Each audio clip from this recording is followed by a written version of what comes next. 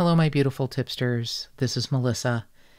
When last we spoke, things were different in the world. Mark was still with us, and there was a lessening of anxiety about the pandemic, and those things have changed. Some of you know that we lost Mark on Friday, September 10th of 2021. I want you to know that he went quickly and peacefully. He was not ill. There were no signs. It was as if he sat down in the car that he loved in our driveway and went to sleep. I found him, but apparently it was too late. I am certified in CPR and first aid, and I did the best I could, even though I knew it was too late. The paramedics arrived very quickly, in under 4 minutes after I called 911. They kept me on the phone, making sure I was doing chest compressions, and they took over and worked very hard, but we all knew Mark wasn't coming back.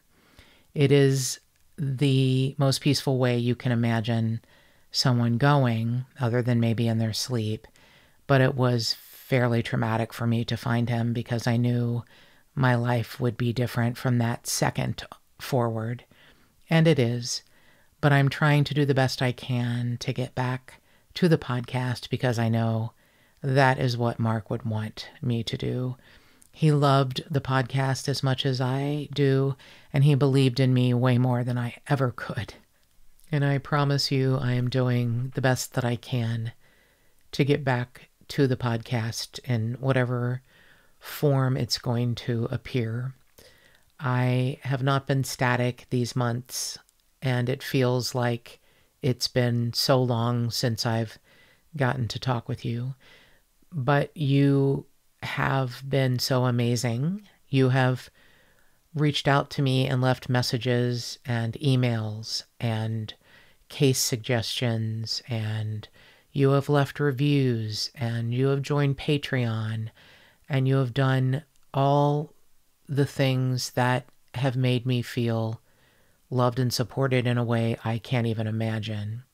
And I know that this is what Mark would want me to do, which is continue with the podcast, even though it's hard to imagine it without him. But I'm doing the best I can. I am tragically bad at producing, engineering, recording, mixing, editing, and that is something that Mark did that was so magnificent. So I'm going to ask for more of your patience as I try to figure this out, and know that it will not sound the same, but I'm going to do the best I can to make it sound as good as I can. I'm relying on the kindness of strangers and friends, and I'm very bad at asking for help. So that is one reason it's taking a while. It does feel a bit like I'm crawling through molasses, but I want you to know I am dedicated to doing this. I'm trying very hard to get back to doing this. Very hard. Not always succeeding, but I promise you I'm trying. I haven't been completely stagnant while I've been in this sort of fugue state operating without my beloved. I took a class at a local college last winter in criminal justice, and I'm taking another one starting in the spring in criminal investigation. And the professor is crazier than a shithouse rat, and I adore him. He is retired LAPD, an LAPD supervisor, and I got an A in my class last semester because I think I only got an 89, but he said I got a 90. So I'm not going to fight him, but I'm going to do better in this upcoming class. I wanted something to help me feel connected to the podcast, even if I was having trouble getting back into the swing of things. And it really did help. I enjoyed it so much. And again, I know I'm going to enjoy this upcoming class. I'm learning so much about the 4th, 5th, and 6th Amendment, and about the way that law enforcement agencies operate and why. It's really kind of eye-opening and breathtaking and difficult and wonderful all at once.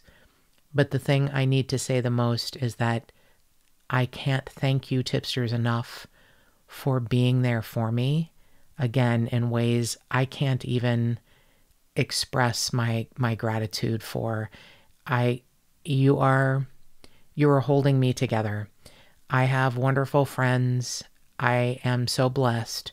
Mark left me with great gifts, mostly the desire to live the happiest and best life that I can.